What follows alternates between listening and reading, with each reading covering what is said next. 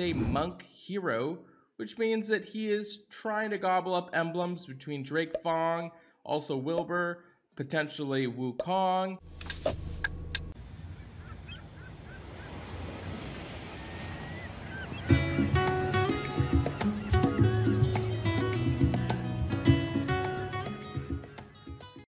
Hey, thanks so much for checking out the channel. If you're curious about any other hero in Empires and Puzzles, you can view my website at anchorgame.com. There you will find I've graded every single hero with a calibrated team of graders. This resource will always be free.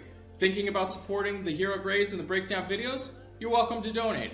Otherwise, feel free to share this resource with a friend. I have my exclusive line group called Anchor Cove, where you gain access to myself and tons of other experienced players with on-demand information and resources. If that piques your interest, all that information is on the opening page of my website with a short video. Let me dive into today's hero breakdown. Surf's up, bro. Today we're doing a brand new hero breakdown on Tarlak. He's cruising with his luscious locks of tropical love.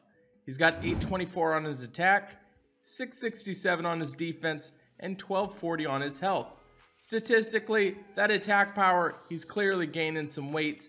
He's fighting some people. He's learning Krav Maga, chilling on the island. 824 is insanely high. 627, 1240, not that great. Could work on his defense a little bit. He is an average speed. He's part of the Atlantis heroes. He does give a bonus between 2, 3, 4, 5 in heroes. Gain anywhere between 3% and 15% attack.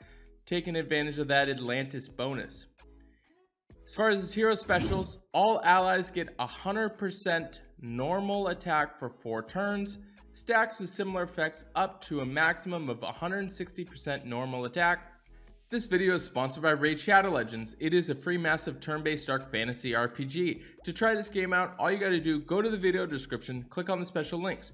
You'll receive 50 gems, 1 energy refill, 100,000 silver, and 1 free champion, Executioner. All your treasure is waiting for you right over here.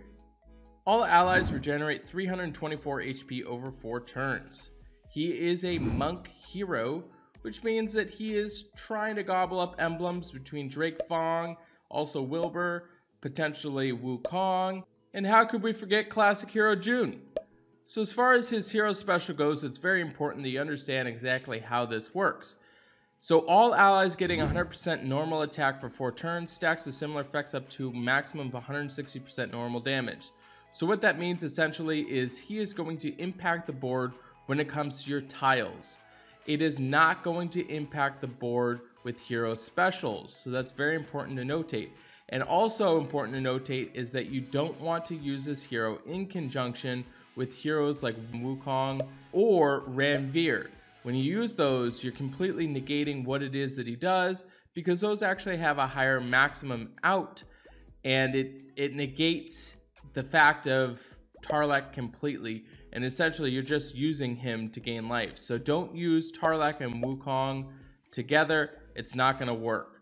When you are stacking, a hero like Curl is going to stack with him, or a hero like Bold Tusk, those heroes do stack with him. It's going to add additional attack power, and it's going to increase it. So that's important to notate. So when you're using him, you could actually use him in any section against the Titans. He could be at your first slot, he can be at your last slot. It doesn't really matter, because the only thing that he impacts is going to be the actual tile damage. So the reason why he's so important and so good on Titans is because you can literally bring this hero on every single Titan. Me personally, I use him on every Titan except for yellow Titans, and that's just because my yellow Titan is weird. My yellow Titan stack is weird, so I use Ranveer instead. But he's an absolute monster. He's a very contributing key in getting high Titan scores, because when you're getting high Titan scores, you're only focusing on how do you impact the board to make it so your tile damage deals the most amount, and he is incredibly good for that. He doesn't mess with the whole missing factor like Ranveer or Wukong, so he's an absolute all-star on Titans. That's why he has the A+ grade there. Now when we take a look at what he does on offense, he does get a B+ grade. I did use him a little bit on offense when he first came out, but ultimately I found that he was definitely underwhelming. It is cool to get the 100% normal attack power up, The health generation definitely does help out quite a bit, but overall, I'm not really too stoked on using him on offense. Not the greatest of heroes. When we take a look at what he does on defense, he's going to get a B- as far as a tank goes. Reason being is he doesn't really have a lot of tank abilities. As far as his statistics as well, they're not that great for defense. I'm not too stoked on him, and essentially he just dies. As soon as he gives the attack power up, you are generating some health over some turns for your other heroes, but ultimately not a great hero to be using as a tank. Look at his flank grade, he does get a B grade there because you do have some usability on him. He is hitting all of your heroes at average speed. You could impact the board, you're also not planning for him, so you might be able to use him. When we look at his wing grade, he's going to get a C grade there. Reason being is most of your heroes are probably dead by then, you're not dealing any damage, and you're just deep in your water and you're probably going to die real quick, so don't put him in the wing. So overall, as far as his defensive grade, he's going to get a B grade there. When we look at his weekly raid grade, he's going to get a B on rush attack, mostly because there's a lot of other heroes that work really well at very fast speed. He does help out quite a bit, but I'm not too stoked on him there. When we look at his buff grade, he's going to get a B grade. He does impact the board with 100% normal attack for 4 turns, so that is a factor. You could potentially pair him with some other heroes. Could maybe flex up to a B+ grade instead of a B, but I'm not too stoked on him.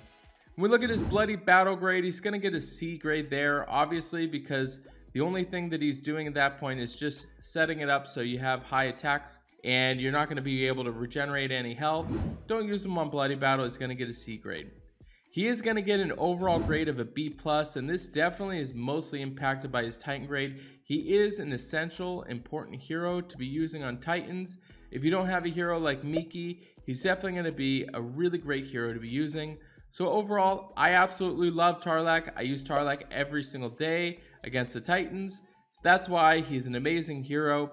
I appreciate you watching the content. Please make sure you subscribe, turn notifications on, and I will see you on the next video. All allies regenerate 324